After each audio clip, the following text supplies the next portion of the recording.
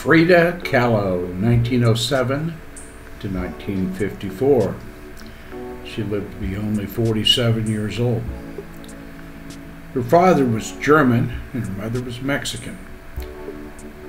As a child, she had polio, rendering her right leg shorter and thinner than her left leg. At 18, she was involved in a terrible bus accident. An oncoming bus slammed into the one that she was on, and one of the guardrails inside the bus crushed her pelvis and several vertebrae. She suffered from the pain from that for the rest of her life and was in a lot of pain and suffered a great deal.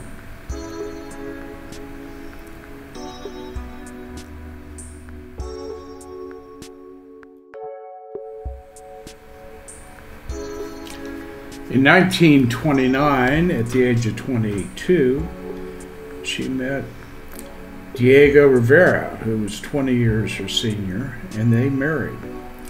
But after a few years, they both went their separate ways, as their relationship was mostly full of infidelities. However, they remarried again in 1940.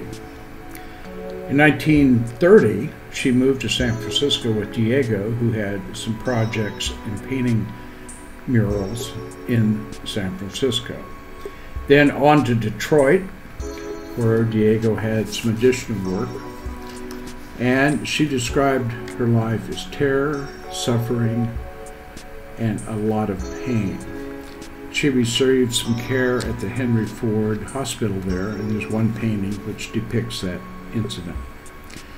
Then in 1934, she moved back to Mexico City and painted quite a few pieces, separating from Diego finally.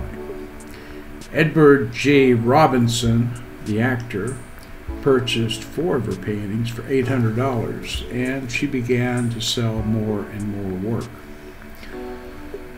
Andre Breton of the Surrealists described her as a ribbon around a bomb. 1939, she went to Paris, divorced in 1939, and Frida thought surrealists were cuckoo and could not stand them anymore, despite the fact that they thought she was the greatest.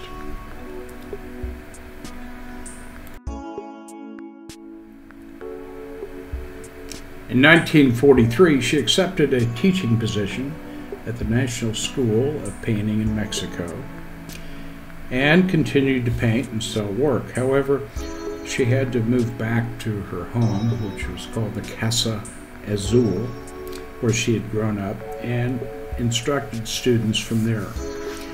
In 1953, there was an exhibition at the Contemporary Art Gallery in Mexico, where she arrived in an ambulance on a stretcher and had her 4-poster bed set up in the gallery, where she sat there and attended to her admirers. In total, she produced about 150 to 200 paintings, and people described her as a naive surrealist.